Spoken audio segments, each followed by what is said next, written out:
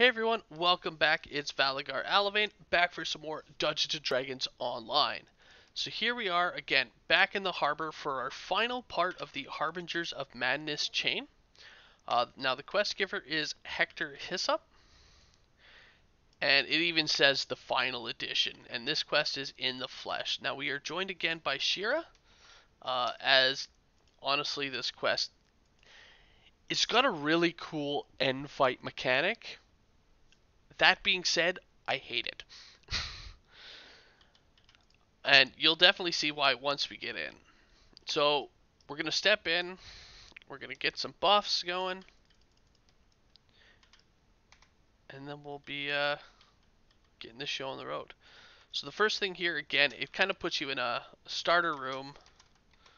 Just some breakables, but there is a door, so there's no actual enemies right away.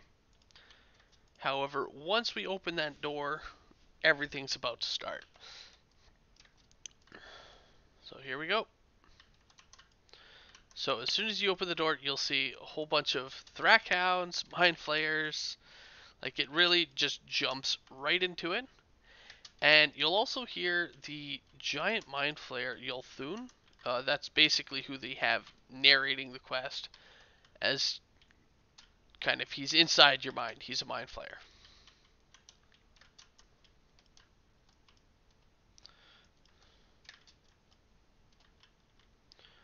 Alright, as you kill everyone, we're going to move to our east.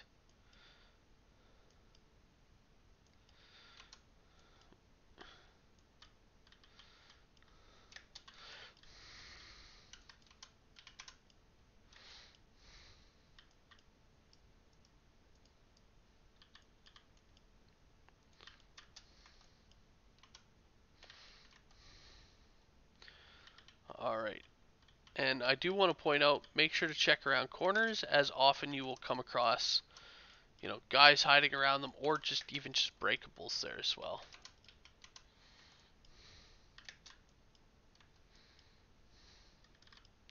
So the main part of this quest is fairly simple.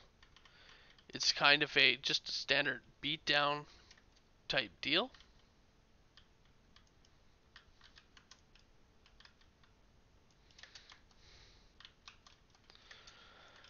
Now, as you see, if you walk up next to the statues, they do become alive.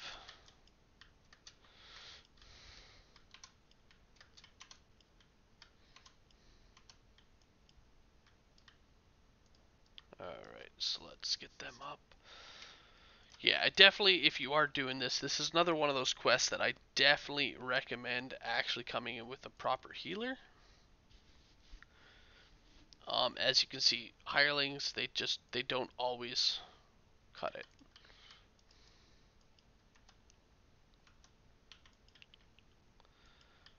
Alright, so heading in, you're going to come across this section here in the north.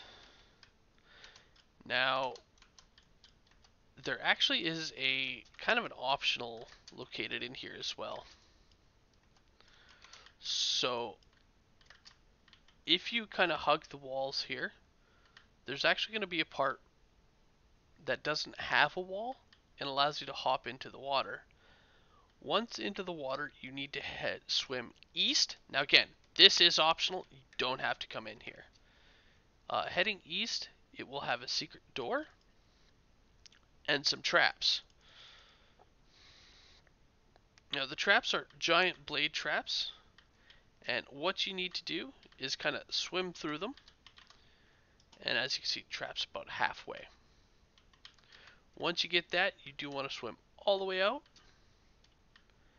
and you're gonna fight these guys.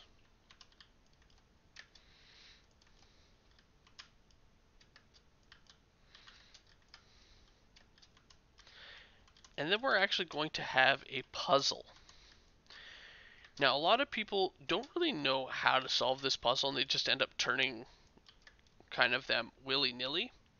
But the objective is, okay, if you look in here, the way this is set up, at the bottom it has, or sorry, we'll start here. On the left, we have 3 wheels. We need to turn 3 wheels to this red diamond for a total of 6 lights. So you kind of got to do a little bit of math. And if you look at each wheel, they do have a number. So we could do 2. But you also have to make that symbol there. So if we actually did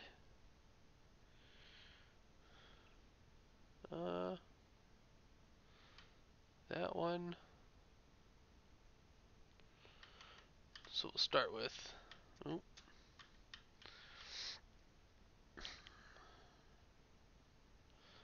top center. We're gonna need, well, let's just go with these. So we got 3. Turn this one here. We've got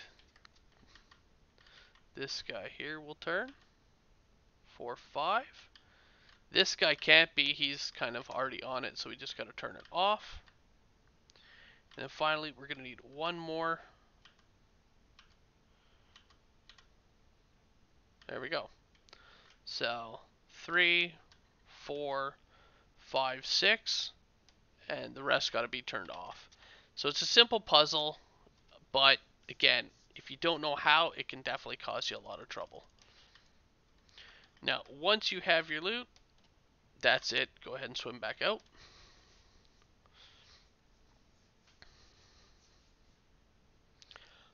So the amount of wheels will change. I've had it as high as 4. And same with the amount of light bulbs that will light up. So you can't just light the same ones that I lit up and have it work out. It literally changes time to time.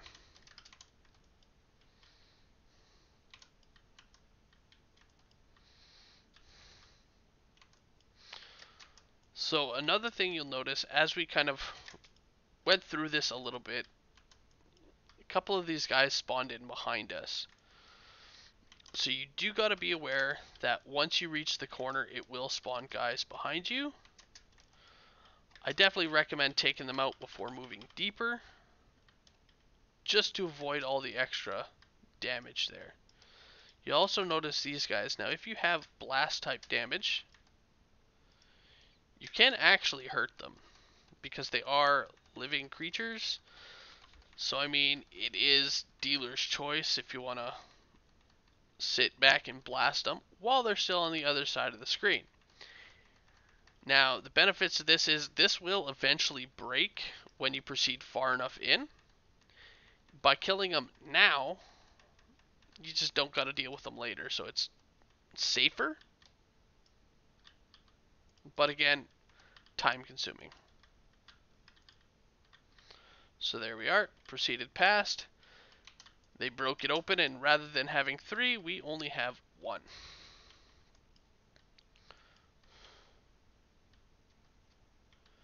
Alright, so there they are. Now we want to head north. Alright. Oh, there he is.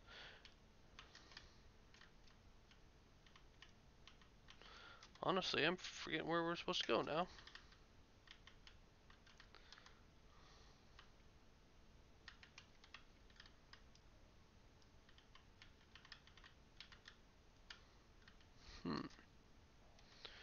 I want to say that you're actually supposed to head on through here, but there's nowhere to go.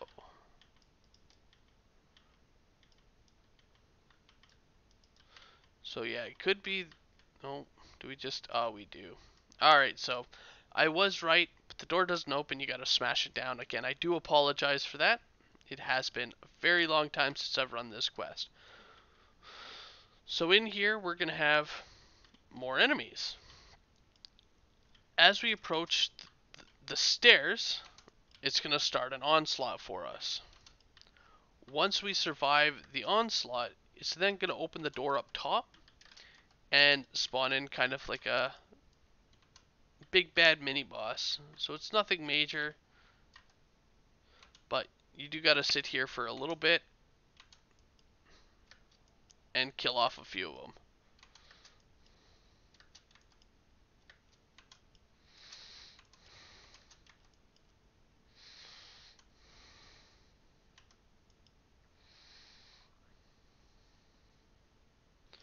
So as you can see, it is a few waves.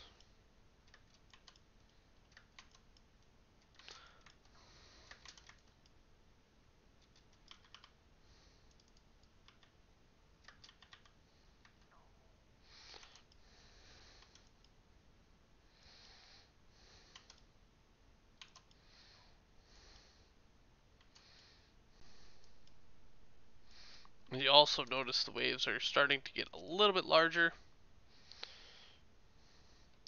Now having two coming out of these side ones rather than just the one.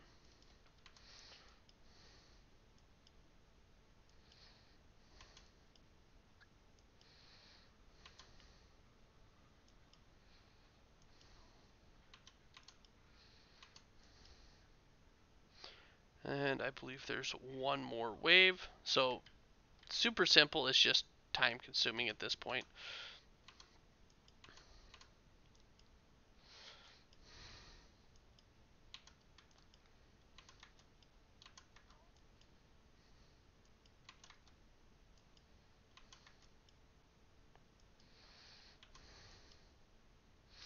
There we go. And at the end, we got a big old beholder. So Chaos Beholder, no anti-magic field, so yay us. At that point, we do want to head up through here. Got some statues on the side.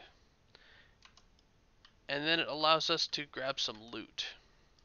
So go ahead and grab your loot from the beholder. Once you have that, you actually want to just head up and around the corners, and it will allow you to run around the edge. Now again, more enemies, but it does give you a nice little shrine if you require it.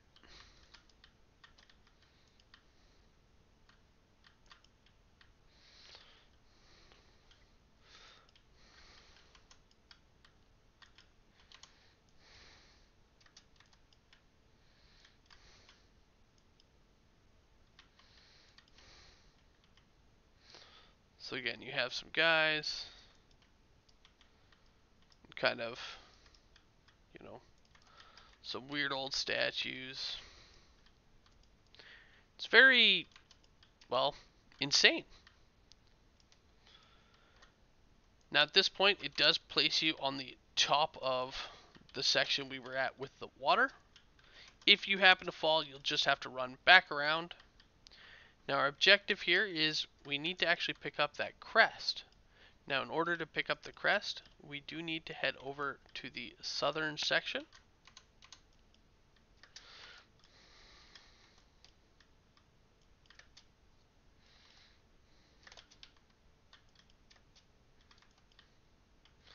And you can proceed through the door here to the south.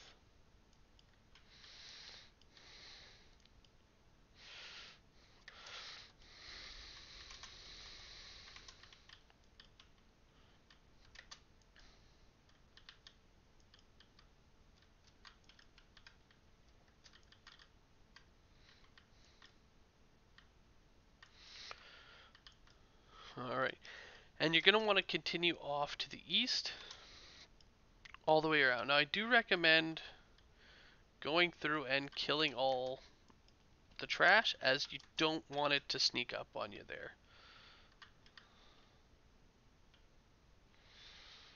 So once you've done that, head to the north.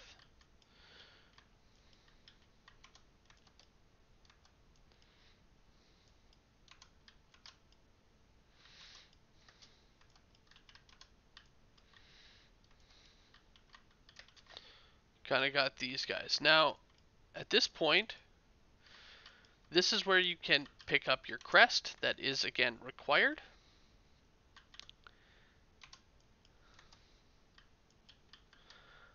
As well, you'll notice here behind this door, we do have a secret door. Now in here, we actually have a very, very tough optional. Or at least, oh, this is the optional. Alright, so for this one, just want to kind of hop. First one is safe. Get our control panel.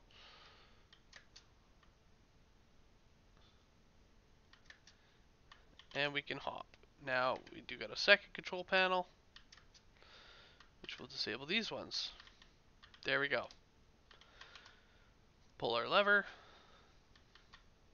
That will actually make it a little bit more solid, allowing people to get across easier. And here we go. So this is not the optional I thought it was.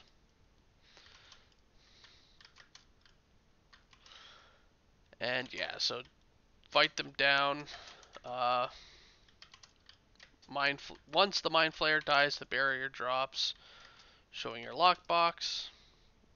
Just extra loot. And then again, head on out of the closet. And apparently lag on the way. Alright. So now that you have the crest, we do need to head back to the other room. And as you can see, we do have a couple of respawns. This is a main reason why you want to clear the path as you're going. Because if you're having to deal with both the respawns and the old enemies because you never killed them, that is a lot to deal with. Typically when these enemies are a little bit tougher.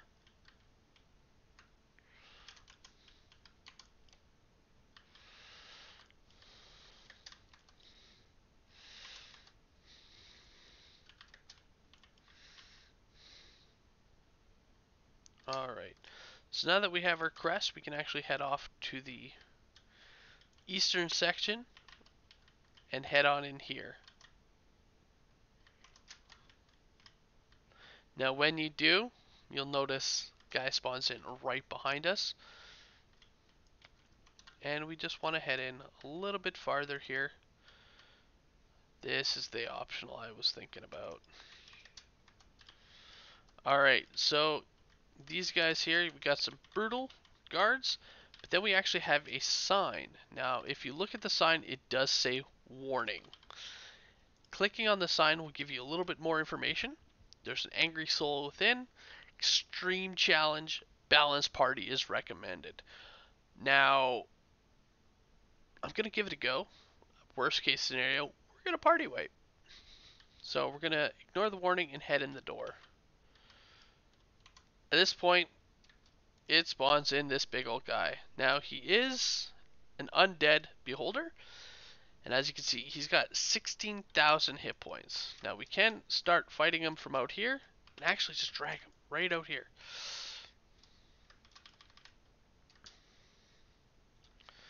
So, a lot less painful if you're fighting him from out here, as he doesn't know how to path to you.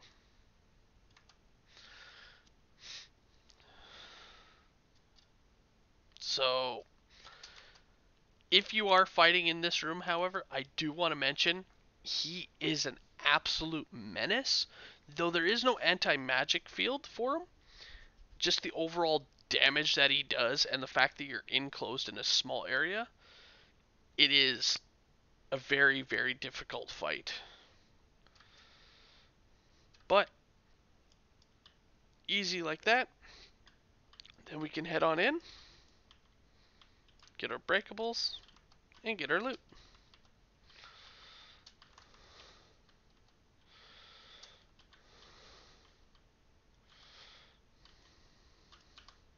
So for this one, if you are melee, good luck. If you're ranged, just back up. Alright. So from this point, we're actually almost completed. All we gotta do is head through our door a little bit.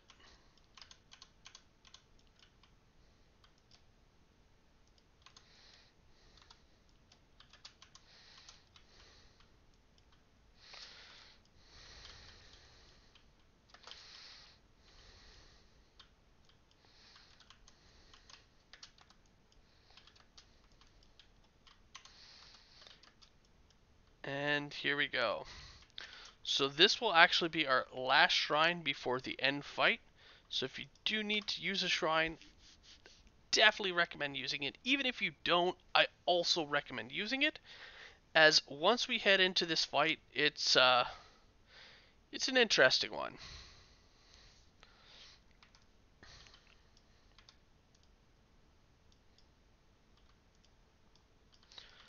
Alright, well, here we go. So it starts off innocent enough.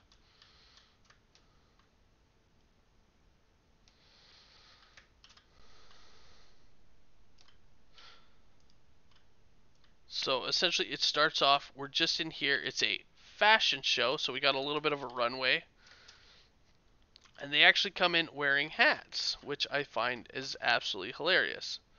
And you can't actually hit them until they get a little ways in. You can also hop up here. You will have guys spawning up here, so just watch yourself.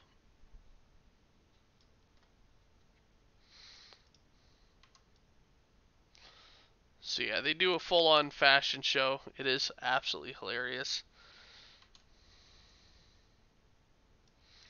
So top hat. Now once they bring out a couple of these guys, the fighting will actually start. So until then, it's kind of a sit back and relax and enjoy the show.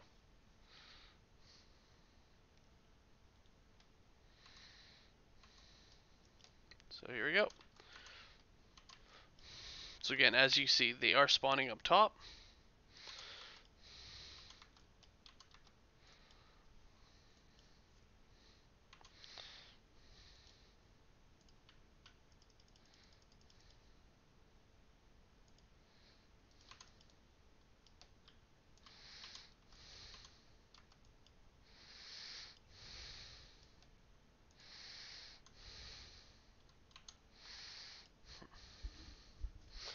And it's kind of sitting here just fighting them off for a few waves.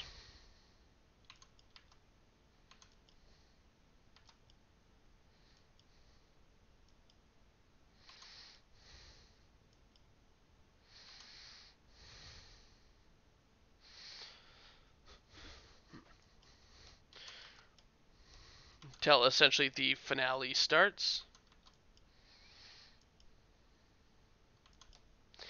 And it's the finale that is actually the annoying fight. It's almost got like a raid boss mechanic in the aspect where you're not actually fighting the boss itself, rather you're having him destroy specific objects with his own attacks, which will damage him.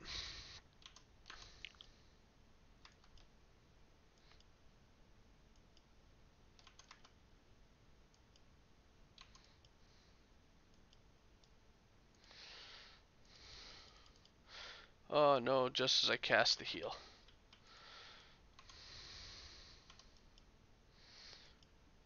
Alright, so we survived the fashion show. I'm going to quickly grab their stones.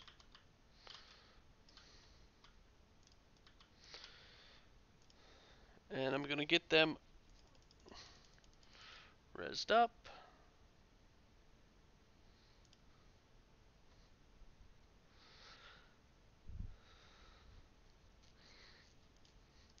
So when he does, it's going to kind of fade to black here, and it's going to teleport us into the boss fight. Now this is the fight that I was mentioning here. As soon as you get in, you're actually already under siege from beholders, from, you can have mind flayers in here. Now the way this fight is, you got to actually hide behind these giant pods that kind of look like sperm, and you got to position yourself so that you're between, or so that the spermy thing is between him and the pod. So he will launch these big attacks, and these attacks will break these pods. All the while, he's going to be spawning in these waves of people. So here he fires off the orb. It's going to hit the thing. As he breaks them, you're going to need to break they do give you a little bit of healing. As you break them, he then becomes vulnerable. And when he's vulnerable, you just gotta lay on him. As he doesn't become vulnerable for very long.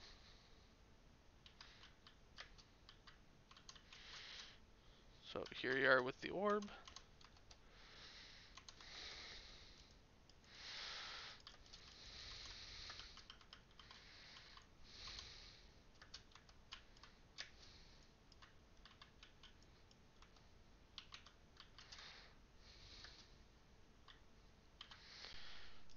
It's gonna fire off a second one here in a second.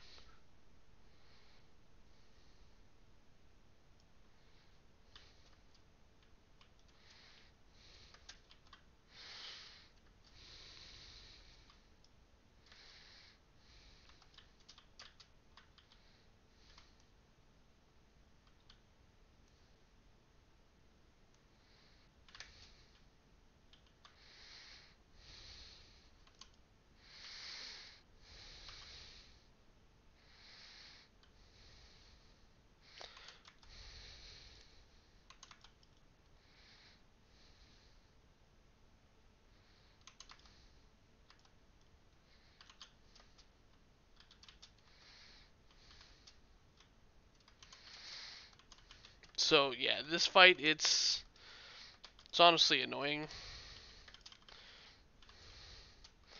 The endless spawning enemies.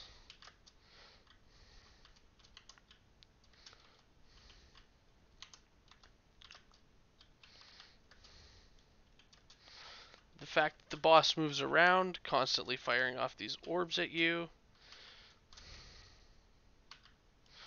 There he goes. Yeah, once he takes enough, breaks enough orbs, he will kind of knock himself out, and it's just, again, a beatdown.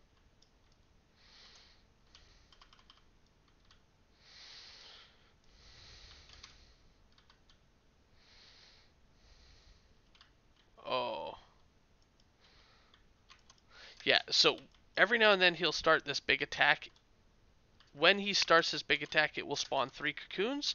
You need to destroy those cocoons as fast as possible, as if you can't, he does a crap ton of damage.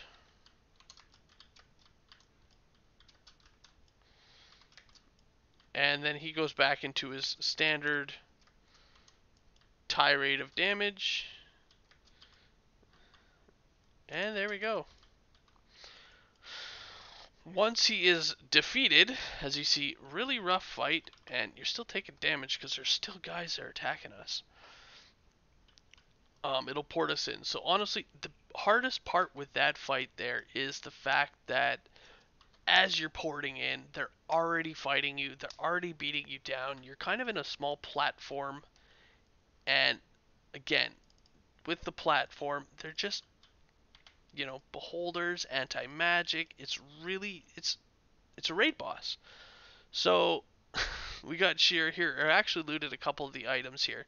So we got one item, which is the parasitic breastplate, and it has some, you know, it's okay. I gotta quit doing that. But we also got the Mind Fury symbiote, which actually is not too terrible. It gives you a nice little clicky effect, and of course, while it's on, you do get less health and less fortitude save. But you can always pop that on just to use it and then swap it out, as it does give you plus 12 bonus to universal spell power for a full minute. So it's great for a little boss fight. Just pop it on, you get that little extra damage there. And yeah, so that has been the Madness Chain. I hope you guys enjoyed, and I will see you guys later. Have a good one, all.